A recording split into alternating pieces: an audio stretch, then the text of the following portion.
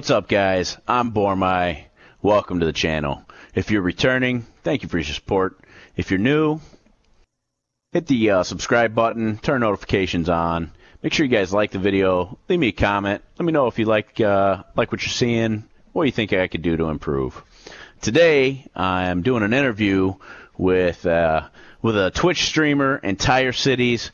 What's up, man? How you doing? What's going on? What's up? Yeah, Pleasure being here. not much. I really appreciate you coming by and doing this. No worries. More so now than ever. Mm-hmm. So, how did you come up with the name EntireCities, and what does that mean? EntireCities. Well, back when I was young, a young lad, if you will, I used to run by the call sign ECNO, ECNO, which was the word once spelled backwards. And I used to go by ECNO Sniper in Rainbow Six, which was the go-to FPS tactical shooter back in the day. Didn't even have a gun model in that game. It was just like a screen. But yeah, I was coming up, getting older, and I wanted something a little bit more adult. So I was trying to come up with a better, more interesting name. And I had my textbook open. It was geography, and in the paragraphs that I was just looking at, just looking for inspiration for a game or something, I saw that the brilliant battle tactics something would slice down or cut down the enemy forces, and I came up with brilliant slices. And then in that same page, I was reading it, and it was something to the effect of entire cities would get decimated by the pure might of the military force. I don't remember the exact wording, but I was like, oh, entire cities. I was like, that's a good one too. So for a while on Counter-Strike, I ran EntireCities and Brilliant Slices simultaneously. And you can even see in some of my older videos on YouTube that I ran Brilliant Slices even when I started streaming. Wow. But yeah, that's how I came up with that, yeah. That's pretty crazy. It's actually very interesting. That's not how people come up with their names nowadays. Like, for instance, Bormai. That's funny that ECNO was once backwards, because Bormai is I am Rob backwards. Yeah, I was looking at that as I said that. Yeah. That's funny. So, what got you into gaming? Into gaming? Unfortunately, my parents are not too keen on my gaming, but they're the ones who started the gaming bug in me. It was one Christmas. I want to say I was like 4 or 5. He's lit, no choice. My dad was like, there's a present for you behind the sofa. So I walked around the sofa, walked clear past the solid wood workbench that he had got me, hoping that I was going to become a woodworker like he was. And I went to the back deck. I opened the door, snow everywhere, and I look on the stairs, and there was a Nintendo. He told me that Santa had dropped off the roof when I brought it in. So that's what got me started. That was the Christmas. I want to say it was like 1990. That was the Christmas that got me started on gaming. They had picked it up from a place called Funko Land, which was a new and used game store. It was the GameStop of the area in Connecticut that I lived. Oh man! And I just remember looking through their catalog of new and used games my dad would pick up on his way back from work, once a week. And it would just be this like really low quality newspaper print, and it would just be all the games that they had on for sale there, and they would have the price right next to them. And I would just circle them. He'd come home, once a month with Nintendo games for me, new ones, new blasters. It was it was a cool experience there. Yeah, Wanna jump head over this guy? They had I'll come up on place him. called Trader Joe's. Oh, what? Take your used games. You can trade them for new games. Hit that, bro. It was a Yeah, lucky it was pretty cool. They didn't have a paper though. You could go through and say, "Oh, I want this." Have a wish list together. Mm-hmm. Yeah, Funko Land even had. I don't know if it's their own magazine, but it was called Game Informer, and that was what I used to get delivered for my game subscription magazine before GamePro. Before I subscribed to that, but yeah, Game Informer was like I still have all the magazines too. I still have almost all of them. So, what is your all-time favorite video game? All-time favorite? I have more than one, and I feel like it would be doing gaming an injustice if I had just one favorite game. But my top three growing up, the most impactful in my life were GoldenEye, Perfect Dark. That's one game. Growing up in neighborhoods, going to sleepovers, having that cardboard in the middle of the TV, having screen peeking being a problem back then. That was the first stream sniper, right? Yeah. And then Halo. Going into college with Halo under my belt was huge for building friendships there. Playing between the dorm rooms and just having that first big experience of just gaming with, I think it was 16 players on Halo, or at least 8 for sure. And then of course Smash Brothers, just the all around after party, if you will, of the first person game. So after you guys got done just wrecking each other and Perfect Dark or Halo, you'd fire up Smash Brothers and just unwind. Yeah, I do agree that those are awesome games. I remember GoldenEye, and that was probably the very first-person shooter I got into where I wanted to play, and I'd play all my friends and power kill weapons. each other. Power Halo weapons was amazing. Yeah. I mean, if you got the golden gun, if you put it in, I mean, one-shot kill, even if it hit their toe. I mean, awesome game. Halo was also amazing.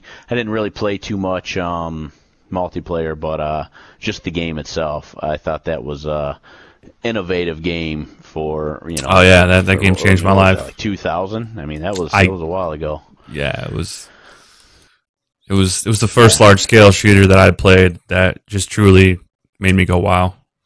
Smash Brothers was awesome too. I mean, I only played that on GameCube, so I don't know if it came out before GameCube was a thing. Yeah, it came out. Nintendo 64 was the original, and then Smash Brothers Melee was on GameCube, and those are two of, in my opinion, the best versions of Smash Brothers. It was awesome. It was really a lot of fun. Yeah. Who would be on your dream team of pro gamers if you had to assemble a Justice League or an Avengers? You were just putting together a pro gamer team, and it would be the best out there. Who would you put on that squad? Well, I don't know if it'd be the best out there, but I could probably assure you it'd be the most entertaining. I would absolutely need Fatality on there. Shroud, Ninja. And then, of course, Dr. Disrespect, because I need that 6'8" pure gaming athleticism with the Caterpillar. I need that there for moral support.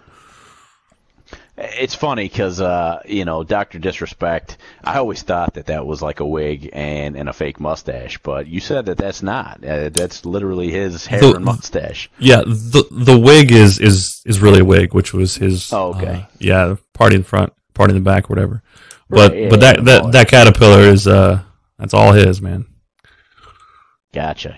Oh, so you wouldn't put me on your dream team of pro gamers? I mean, come on. I hate to say that. What I meant to say was yes. You. Come on, man. Of course. I mean, I've got twos of fans that would be disappointed that you didn't want to put me on your pro team. The dad jokes alone. What advice do you have for young gamers who are out there and want to get into streaming or YouTube or professional gaming or even just gaming in general? Gaming in general, professional gaming, or even being a gamer. Beyond like communication with like your social circles and stuff like that. If you're going to get into the game industry and you want to be a creative side of that game industry where you're either making games or you're doing videos for games or editing, all that can be taught by yourself. You don't need to go to school for that. And the biggest thing I saw growing up and the biggest hindrance that I had on myself was I thought I needed to go to college. Like that's kind of like the old guard telling you that you're not going to be successful or go anywhere in life if you don't go to college. So this whole time growing up, I was like, man, I need to go to college and get a degree in gaming. Well, when I was growing up, that didn't exist, right? School of Arts didn't really embrace that whole side of it. Anybody who was in my age now, if they went to a School of Arts, it was for more traditional things like drawing or photography, right? Game design wasn't there. Even then, though, and this is my fault for not identifying it and doing it, but nowadays, for sure, 100%, you can learn everything in the world about game design, game development. You can learn how to code. You can learn how to do video editing. You can learn how to do 3D modeling, the texture design, the texture art. All that can be taught, self-taught.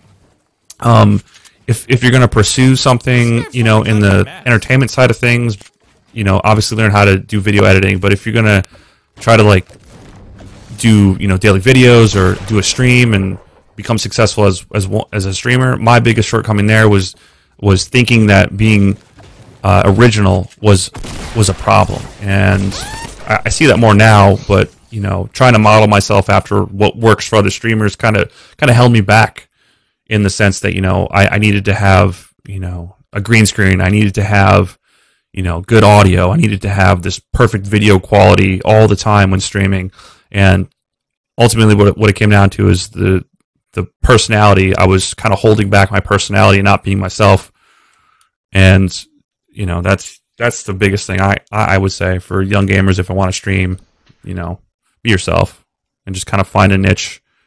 Find your people on the internet. They exist, I promise. Yeah, that is great advice. I totally agree. I mean, who wants to watch the same thing over and over, right? I mean, so being unique and doing your own thing and having your own take is definitely got to be important. So you get, a group of people who, you just get tired. It'd be boring, watching the same thing from a different person, Yeah. Mm-hmm. So what are your passions outside of gaming?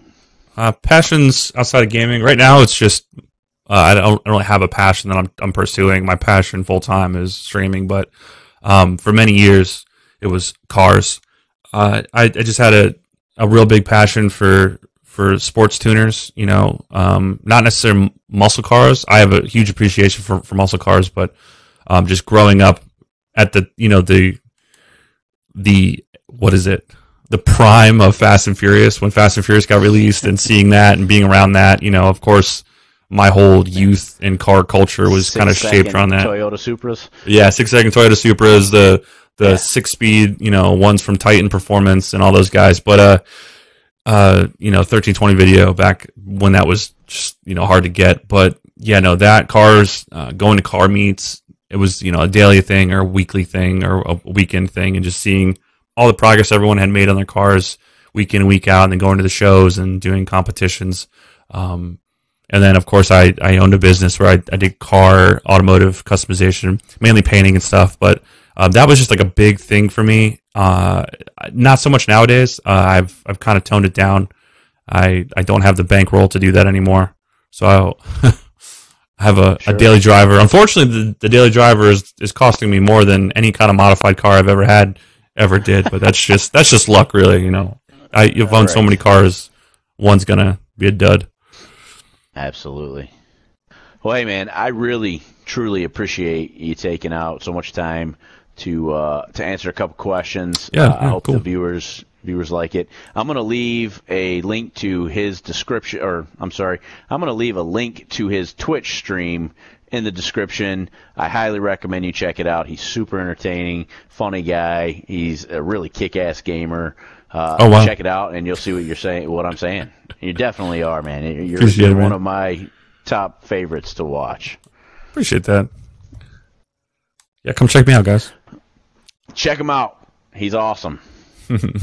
Anyway, I'm Bormai. That's EntireCities. Thanks for stopping by. You guys have a good one. I'm out.